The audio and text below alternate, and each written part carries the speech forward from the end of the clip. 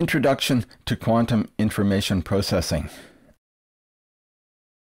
Welcome to Lecture 10. In this lecture, we are going to investigate the phase estimation problem, which involves finding the eigenvalue of an unknown unitary operation given as a black box. This is an abstract problem that turns out to be a powerful algorithmic primitive. Let's start with this simple example. Suppose U is a unitary operation acting on n qubits, and ket psi is an n-qubit quantum state that happens to be an eigenvector of U with eigenvalue either +1 or -1. Now suppose that we are given a controlled U gate, and suppose that we are also given n qubits that are in state psi. We are given no other information about U. Our controlled U gate is essentially a black box. Also, we are given no information about what the state psi actually is. The only information that we have is the promise that psi is an eigenvector of U with eigenvalue lambda that's either +1 or -1. Our goal is to determine from this the eigenvalue lambda. That is, whether lambda is +1 or -1. It turns out that we can solve this problem by making just one single query to the controlled U gate. I'd like you to think about how this can be done. That is, I'd like you to come up with a quantum circuit that produces the answer. What state should you set the control qubit to? What state should you set the n target qubits to? Now is a good time to pause the video to think about this.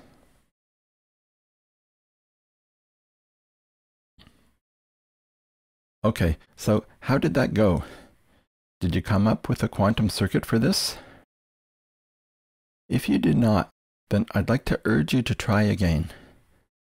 The solution is a pretty simple circuit, and it's similar to the very first quantum algorithm that we saw for Deutsch's problem back in Lecture 6. So please pause the video now and give it another shot. Okay, let's see a solution. Did you come up with this circuit? Here's how it works. The first Hadamard puts the control qubit into superposition. Next, notice what the controlled U gate does. The ket0 tensor psi term in the superposition does not change, but the ket1 tensor psi term changes to ket1 tensor U of psi. This is just following the definition of a controlled U gate. And since psi is an eigenvector of U with eigenvalue lambda, we can write the state like this. And the state simplifies to this. Notice that the control qubit is either the plus state or the minus state, depending on the sign of lambda. Therefore, the second Hadamard gate permits us to distinguish between the two cases, that is, between the plus state and the minus state, by a measurement in the computational basis. We have just solved a special case of the phase estimation problem. I will show you how the general case is defined, and then we'll see that it turns out not to be that much harder than this case to solve. In order to define the phase estimation problem in full generality, we first need to extend our notion of a controlled U gate. Here's a review of what a standard controlled U gate is. The unitary matrix is this block matrix with two blocks on the diagonal, identity and U. When the control qubit is in computational basis state ket A, we can write the output state of the target qubit succinctly as U to the power A psi. U to the 0 is identity, which means do nothing, and U to the 1 is just U, which means apply U. So in the computational basis, the control qubit is a number which indicates how many times U should be applied to the target, 0 times or 1 time. We can define a more general type of a controlled U gate where there are L control qubits, and the number of times that U is applied is an L-bit integer. In this case, U can be applied 0 times, U can be applied once, twice, 3 times, all the way up to 2 to the L minus 1 times. For example, if L is 5 and the control qubits are in state ket 11010, then U gets applied 26 times. Why 26? Well, because 11010 is the number 26 in binary. This is what the unitary matrix of this kind of controlled U gate looks like. The blocks along the diagonal are powers of U. Identity, U, U squared, U cubed, all the way up to U to the power 2 to the L minus 1. Okay, so we've defined a more general type of controlled gate. Let's call this a multiplicity controlled U gate. In the computational basis, the state of the control qubits specifies how many times U should be applied. As an aside, I want to distinguish this kind of gate from a different generalization of a controlled U that we saw previously in the Toffoli gate. For the Toffoli gate, there are 2 control qubits, and the unitary U is the Pauli X gate, also called the NOT gate. For the Toffoli gate, the NOT is applied to the target qubit if and only if both control qubits are 1. Our notation distinguishes between these controlled gates and our multiplicity controlled gate. When we have a separate dot at each control qubit, that means that the U gets applied once if and only if all the control qubits are in state ket 1, and otherwise nothing happens. So the unitary matrix looks like this, with identity matrices along all of the diagonal except one U in the last block. Our multiplicity controlled U gates are denoted differently from this, with just one single dot stretched out so as to cover all the control qubits. Now we can define the phase estimation problem in generality. U is an unknown unitary operation acting on n qubits, and psi is an eigenvector of U. But now the eigenvalue is not restricted to being +1 or -1. The eigenvalue can be any complex number on the unit circle. So the eigenvalue is of the form e to the 2 pi I phi, where phi can be any real number between 0 and 1. In the phase estimation problem, we are given a black box for a multiplicity-controlled U gate with L control qubits. And we're also given one copy of the state psi, the eigenvector of U. The goal is to determine the parameter phi. Since phi can take on a continuum of values, specifying it exactly would take infinitely many bits. The actual output that we'll require is just an L-bit approximation of the value of phi. That's the definition of the phase estimation problem. There's an exact case of this where phi is an L-bit binary fraction. This case is simpler to work with than the general case. An L-bit binary fraction means phi is a rational number with 2 to the L in the denominator, and an integer a between 0 and 2 to the L minus 1 in the numerator. An equivalent way of saying this is that the binary representation of phi can be written exactly with only L bits occurring after the radix point. The general case is where phi is arbitrary. For example, if phi is 1/3, then the binary representation is 0.01010101, where the 0,1 pattern repeats forever. That's not a binary fraction for any L. The 8-bit approximation of this number is just 0,1010101. It's 1/3 rounded down to the closest 8-bit binary fraction. The 7-bit approximation of this number is 0.0101011. Note the last bit is 1, not 0, because we rounded up to the closest 7-bit binary fraction. We always round phi towards the L-bit binary number that's closest. Sometimes that means rounding down, and sometimes that means rounding up. For our applications, we will want the general case of phase estimation, but it's conceptually useful to first solve this problem in the exact case. So let's go ahead and solve the exact case. This will be quite easy. In the exact case, the parameter phi is a binary rational number where the denominator is 2 to the L, and the numerator is an integer a between 0 and 2 to the L minus 1. This means that the eigenvalue e to the 2 pi I phi can be written as omega to the a, where omega is a primitive 2 to the Lth root of unity. It clarifies things to think of the eigenvalue as omega to the a in this manner.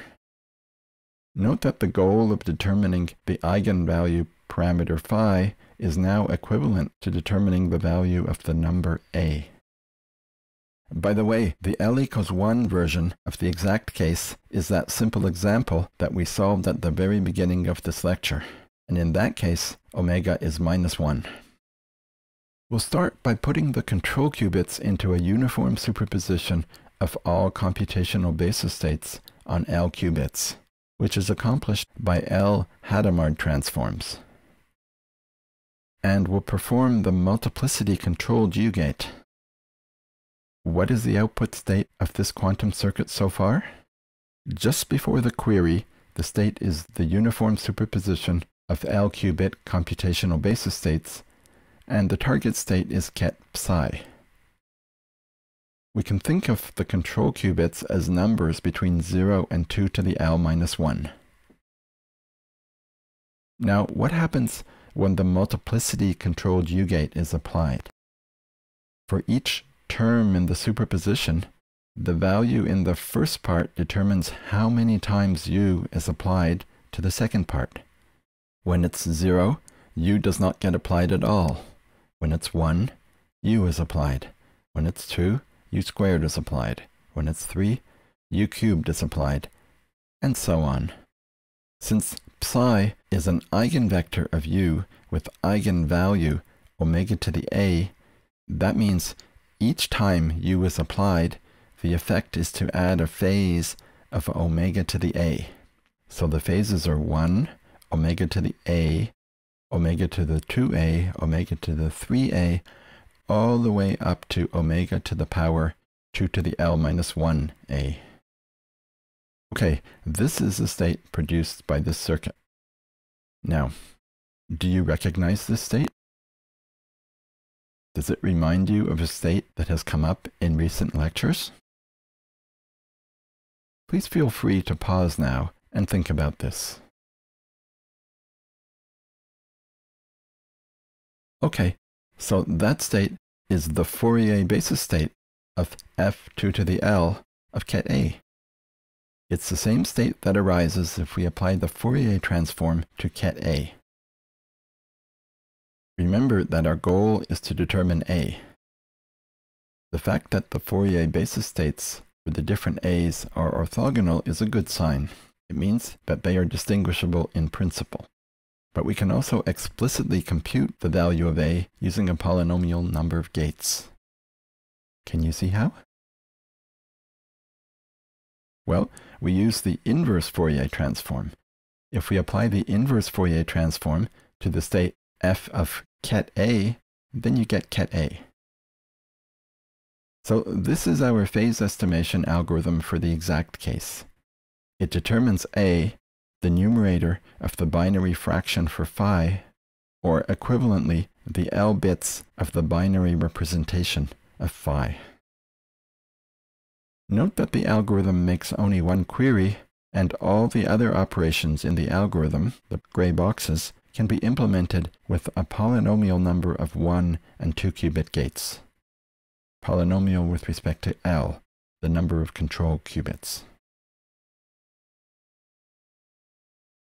Now, what happens if we use the same algorithm for the general case, where phi can be any real number between 0 and 1? Recall that in that case, we need to determine the L-bit binary number that best approximates the true value of phi. We can write phi this way as an L-bit binary fraction plus a quantity delta, where delta represents the remaining bits that get rounded up or down. If phi gets rounded down, then delta is positive. If phi gets rounded up, then delta is negative. The absolute value of delta is small. It's at most 1 over 2 to the L plus 1. If delta is 0, we are in the exact case. Let's trace through what this circuit does when delta is not 0. Since psi is an eigenvalue of u, the second register, the last n qubits, doesn't change states. All the action is with the first register, the first L qubits. Just before the inverse Fourier transform, the state is this.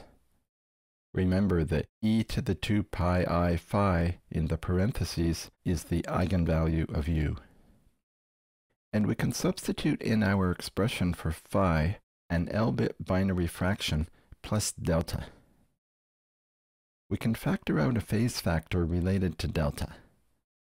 I'm highlighting in bright red where the state deviates from the Fourier basis state that arose in the exact case. When delta is 0, this is the Fourier basis state. Now we apply the inverse Fourier transform to the state, which is this. Looking at this expression, it helps to note that the rightmost parentheses contains the expression for the inverse Fourier transform of ket B. With some simple rearranging, the expression looks like this. That's the state after the inverse Fourier transform. The correct outcome for the phase estimation problem is A. What's the probability that measuring this state results in outcome A? To figure this out, we look at the amplitude of the ket A term in this expression. What's the amplitude of ket A? Notice that if we substitute A for C, then the factor omega to the B A minus C simplifies to omega to the 0, which is 1. So we are left with this sum. As a reality check, what is this sum in the exact case, where delta is 0? Can you see why it's 1? This makes sense, because for the exact case, we've already seen that the measurement outcome is A for sure. For the general case, we are interested in the absolute value of this sum. And note that delta is less than 1 over 2 to the L plus 1. So we need to study this sum. To summarize where we are, the phase parameter is the binary fraction A over 2 to the L plus delta, where the absolute value of delta is at most 1 over 2 to the L plus 1. The correct output is A, and this sum is the amplitude of ket A for the state that our circuit constructs. The success probability is the absolute value of this amplitude squared. It may be less than 1, but we will show that it's not too small. It's lower bounded by a constant. At first glance, the sum may look daunting, but there's a closed form expression for it. Can you see what it is? Notice that this sum is a geometric series. Do you remember the formula for the sum of a geometric series? Using that formula, we can express our amplitude as this expression. What we're going to do now is use some simple geometric reasoning to show that the absolute value of this sum is at least 2 over pi. To lower bound the expression, we'll show that the numerator is not too small and the denominator is not too large. First, let's show that the denominator is not too large. Here are 1 and e to the 2 pi I delta as points in the complex plane. The length of the red line segment is the absolute value of the difference between these quantities. The length of the red line is upper bounded by the arc length between the 2 points, which is 2 pi delta. Therefore, 2 pi delta is an upper bound of the denominator. Next, we'll lower bound the numerator. Again, we have the absolute value of the distance between two numbers in the complex plane, which is the length of the red line. Let us also consider the arc length between the 2 points. Note that the arc length is not a lower bound of the distance. It's longer than the line segment. Think of the arc length as the length of the line times some stretch factor. How big is the stretch factor? If the line segment is short, then the stretch factor is just slightly larger than 1. In that case, the line and arc have almost the same length. But the line and arc can be long. The extremo case is when delta is as large as possible, 1 over 2 to the L plus 1. In that case, the length of the line is 2, and the length of the arc is pi. So the stretch factor is pi over 2. That's the maximum stretch factor that can occur. Therefore, we can lower bound the length of the line by the arc length as long as we multiply the arc length by the inverse of the stretch factor. Multiplying the arc length by the reciprocal of the maximum stretch factor compensates for how much longer the arc length can be than the line segment. Therefore, the numerator is at least 4 delta times 2 to the L. Now we can substitute in our bounds for the numerator and the denominator, and what we get simplifies to 2 over pi. So the absolute value of the amplitude of the correct outcome is 2 over pi. That means that if we measure in the computational basis, we get the correct answer A with probability at least the square of that, which is 4 over pi squared. That's slightly more than 40%. This might not seem like a very high success probability, but for our purposes, what's important is that it's a constant. In the context where we will use phase estimation to achieve something else, such as to factor a number, we will be able to amplify the success probability by repeating the entire process a few times. In summary, the phase estimation problem is defined as follows. U is an unknown unitary operation on n qubits. Ket psi is an eigenvector of U with eigenvalue e to the 2 pi I phi, where phi is any real number between 0 and 1. The goal is to get an L-bit estimate of phi using a black box for an L-bit multiplicity-controlled U-gate. This is the quantum algorithm, where the inverse Fourier transform can be computed using order L² elementary gates. The output succeeds with probability at least 4 over pi squared in the general case, and always succeeds when phi is an L-bit binary fraction. Before ending the lecture, I'd like to bring your attention to a slightly different scenario. Suppose that instead of being given an eigenvector, we're given a superposition of 2 eigenvectors with different eigenvalues. More specifically, suppose that the state that we're provided with is of the form alpha 1 psi 1 plus alpha 2 psi 2, where psi 1 has eigenvalue e to the 2 pi I phi1, and psi2 has eigenvalue e to the 2 pi I phi2. What happens if we run our phase estimation algorithm using this state in the target register?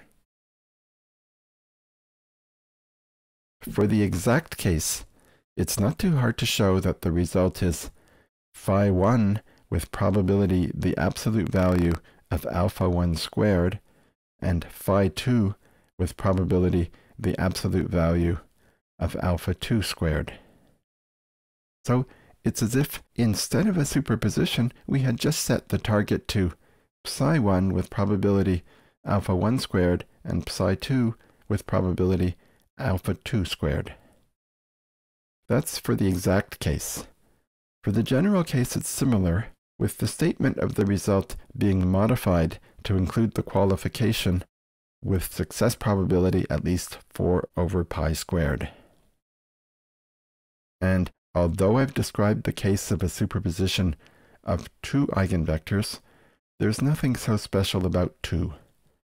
There are similar results for the cases of superpositions of more than 2 eigenvectors.